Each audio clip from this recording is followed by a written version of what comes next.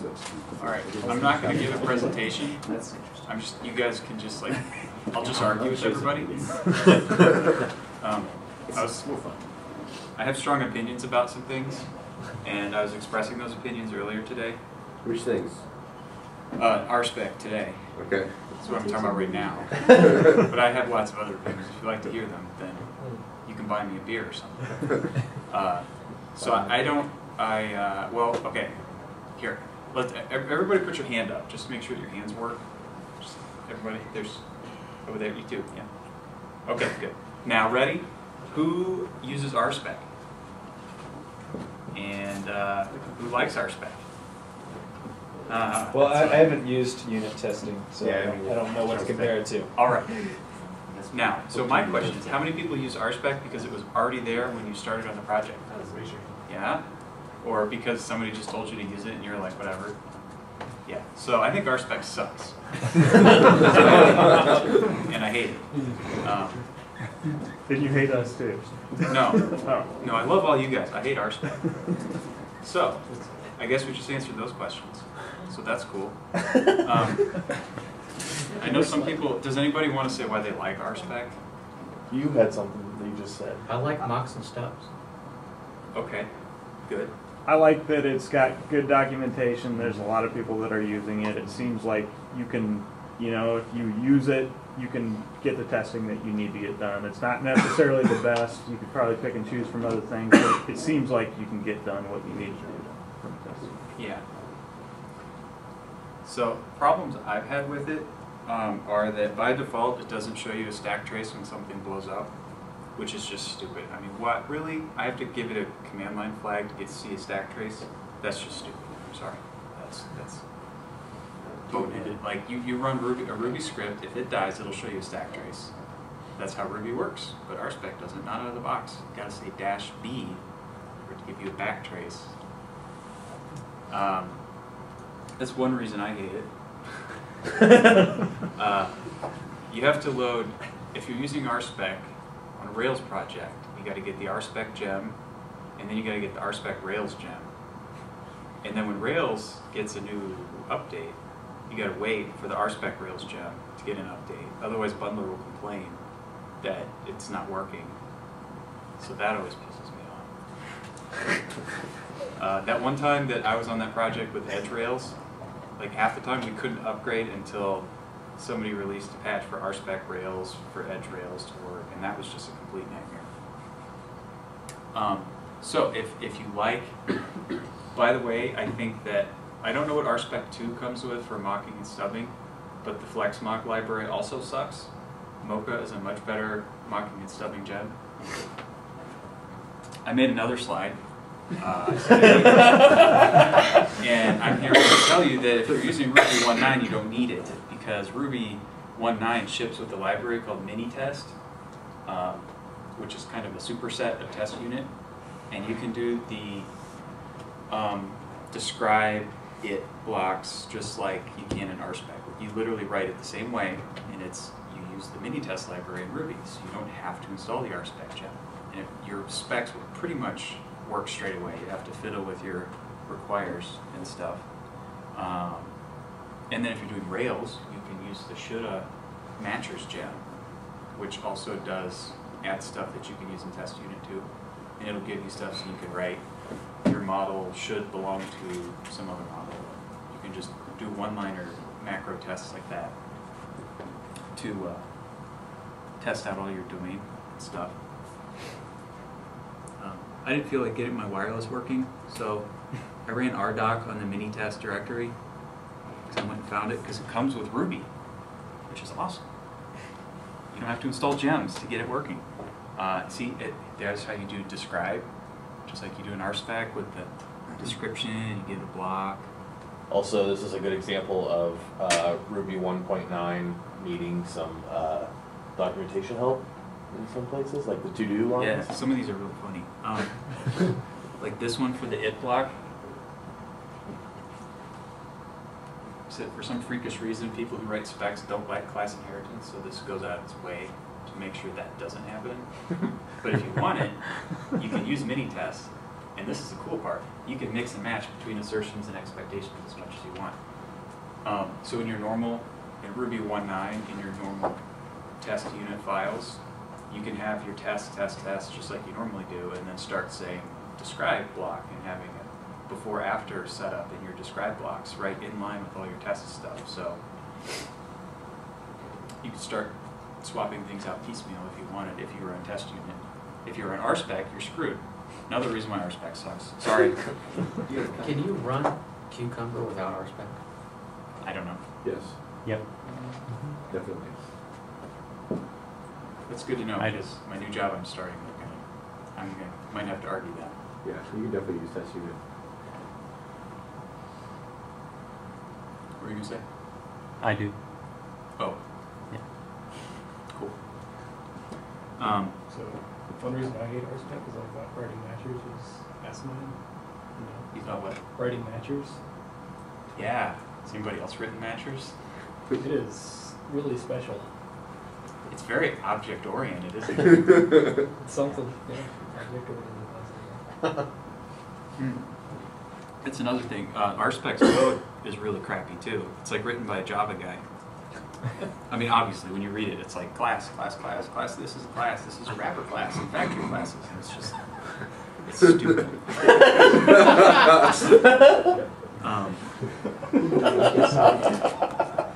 I said I have strong opinions. I feel like I'm watching Hannity and Combs. This is the, I don't really know what I'm looking at here, so, but, this is just the, oh yeah, this is the unit thing.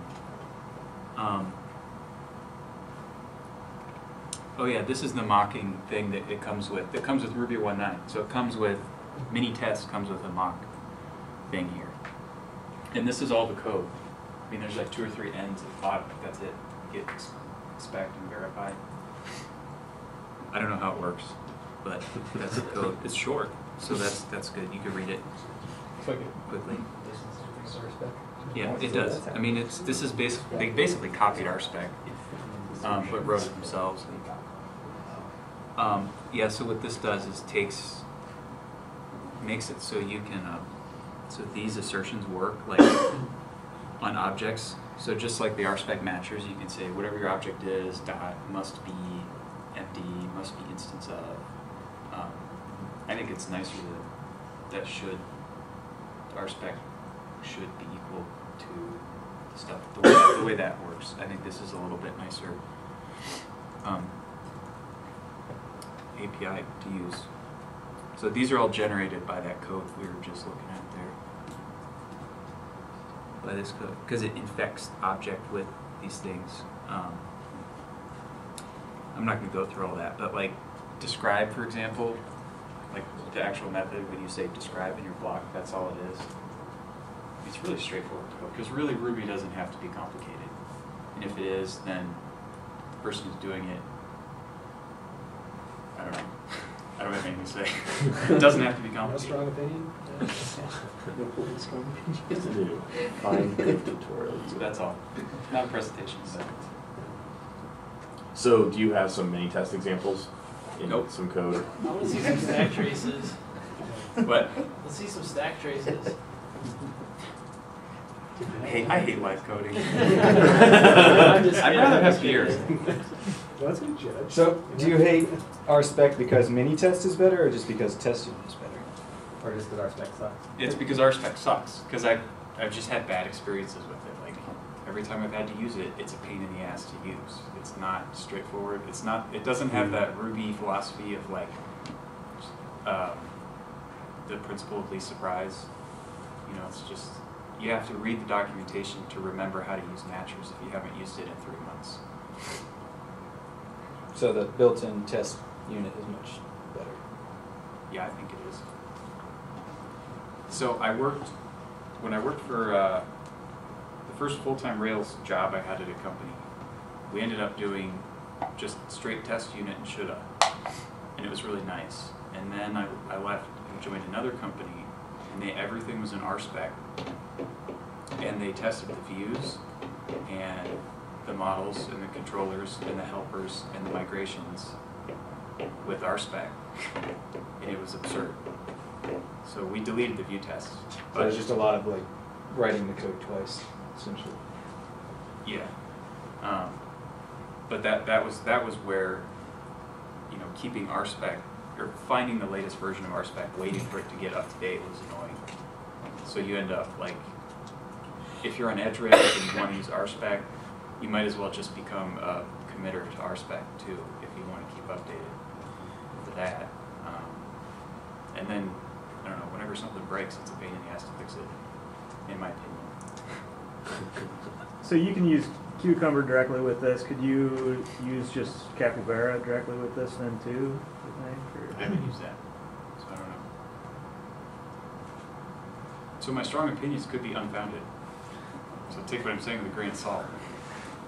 Does it have integration testing abilities? I think RSpec has where you can like actually fill out forms. Because that's part of RSpec Rails. It's because that does all like the controller session setup and stuff. So there you go. Point. Is there another gem that does have integration testing like that? Well, Rails has integration tests. Huh? It ships with. Sorry. Rails has integration tests that you can use out of the box. Okay. Yeah, I didn't know that. Yeah. You jump right on the perspective. Yeah. Because the book told me to. Yeah. Yeah. See? So I don't know why it's so widespread, because most people don't like it. So, or is it? Wait, is it just because nobody likes testing? Is that what it really is? Pretty much. Yeah, from my perspective, it just feels like RSpec is the first testing framework I've ever used.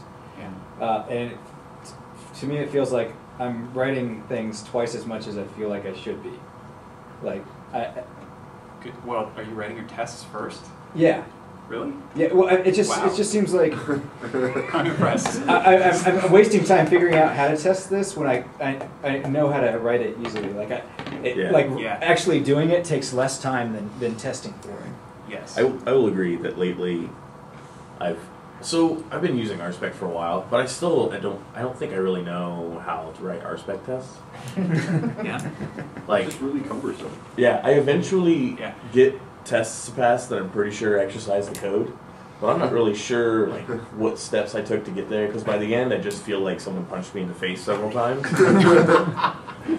So your rant resonated with me earlier today.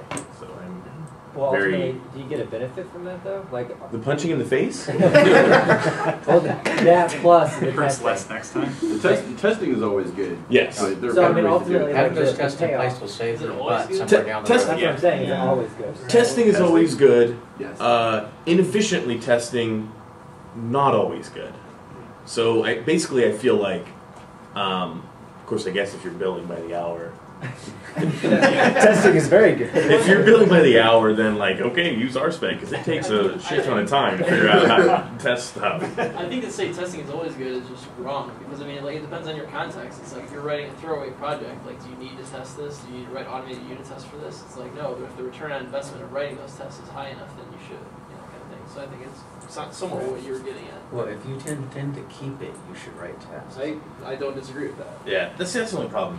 Every time I've been told that I was going to write something that was going to be thrown away, that totally went to production 2 days later. And retrofitting is rhymes with which. Had to do it too many times. And not with something as nice as Ruby, but with Java, which is Who hates Cucumber? I've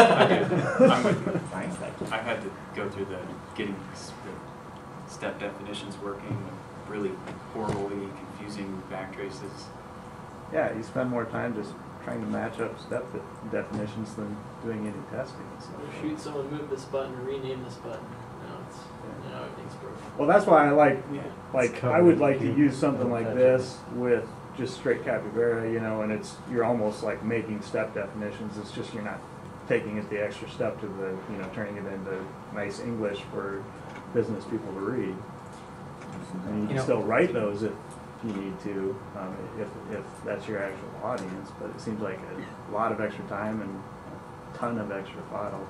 That was one of the premises of Rspec, right? Was that ultimately customers could write the tests. Oh, Cucumber, yeah. Well, yeah, Is that- customers can read it. Yeah. Does anybody have a product Yeah, owner write that a was my question, cucumber? is somebody actually Have you? gotten some customers to write? Well, it's none of my business, never mind. I'm just curious. Maybe I'll talk to you later. We've done it, and it works. They have Like, their own staff. it's really good for getting people engaged. Like, you basically have to get them to, you have to rewrite them because they're not gonna match Right. definitions to things, and they use inconsistent language. But as far as getting them to actually describe what they think should happen, yeah, that totally works. So, Yeah. do you think it would be as effective if you weren't actually using Cucumber, but you asked them to write a series of scenarios in the same format, and then you just, wrote it as something more Rspec and Capybara-ish? No, Okay. because you can't cycle, really. Like with the Cucumber tests, I can rewrite them so that it matches the steps we actually have, then send them back and be like, does this still say what you think it should say? Mm. But I can't do that if I'm translating something they can't read. Okay. Show a direct correlation to Interesting. what they write and what works. Well, something completely outside of end user readability. My favorite thing about Cucumber is if I've screwed up and left a field off a view, I may have a test that says if I submit this to this controller, that this action happens. And if I later on delete the doggone thing, that controller test is not going to gripe, but Cucumber's going to pitch a bitch. So as a newcomer, like, okay, we hate Rspec. Some people like Cucumber. Like, what do I use? What should I learn? Just use Rspec. Everybody else does. Nobody likes You have to endure the pain like everybody else. Wait, does anyone hate test unit? Yeah. Test unit's the way to go. It's really simple. I mean, you subclass test case, and like he even had some code. It's like test. You put the description of your test in quotes, and then in your do, you say insert some stuff. Yeah, there's a bunch of gems / plugins also that can add certain types and stuff like that. So you Well, can actually make it really nice. That was something in here. Ruby 1.9 has a bunch of new assertions. So there's like all these, and it comes with these. Assert block, empty, equal, in delta, in epsilon. Yeah. So is that something different? It's like it's unit test essentially. Or test unit. It's just been included Okay. into the core of the Ruby language at 1.9. yeah. So it's like, because I think you can load a MiniTest gem in Ruby 1.8. So what they did in 1.9 is say that's nice. Let's steal it. So now it ships with it, but Apparently a certain not, isn't it? assert not. Well, there's assert nil. But well, there's refute. So it calls them refute, which is strange. Because I'm used to deny, which I think test unit was a certain deny for this. And so now they changed it to refute, which is weird. I just think it's kind of funny that, people used to just do test unit, and then all of a sudden Rspec and Cucumber came, and it's like everybody shifted over that way, and then now there's like some backlash, and now everybody's kind of shifting back the other way, and I wonder if 2 years from now it's going to go to some other thing that's totally different, and everybody is like, oh, this is the new way, you have to do it. I'm not saying that the way that you write tests in Rspec is bad, because I think it's good. I think having the nested describe blocks are good. I don't think having a method called it is good. I think that's incredibly asinine. Because I always say it should, because my first word is always should, because you're testing that the code should do something. And I think that's the core of what Rspec was all about, was that you're not saying assert 4 + 4 is 8, or whatever. You're actually describing in a little bit more closer to English what your code should do. So I think that part of it's good. And you can do that with MiniTest in Ruby 1.9. My complaints are mainly that I think it's slow and the code sucks and it's a pain to use. But I guess people put up with that anyway, just so they can write write their tests in this nested block style. So. You can do that with shoulda. Hmm? You can do that with shoulda. Yeah. And that's what I really liked before I had to to do RSpec stuff. Things don't keep shifting, we'll run out of presentations. That's a good It's all the same. Incidentally, I do think DHH would be very proud of your presentation today. Oh. Yeah, that's really why I gave it. Because I want him to give me a phone call. No, I think there's a reason that all the Rails tests are still test unit. Because they're just like, it works, so why bother with something else? That's a good argument too. But it seems like in all the presentations or demos or things that teach you to teach or teach you to test, use RSpecs. That's probably why it's spread so quickly, because the vocal people were opinionated about it and told you you should use it. And when you watch it, it seems pretty easy to, like I haven't done RSpec full time, but it seems pretty easy to write. it seems easy to write, and then when you write it and it breaks, like, Yeah. what the hell is happening? And then you find out there are 18 different ways that you could write any given test. Yeah.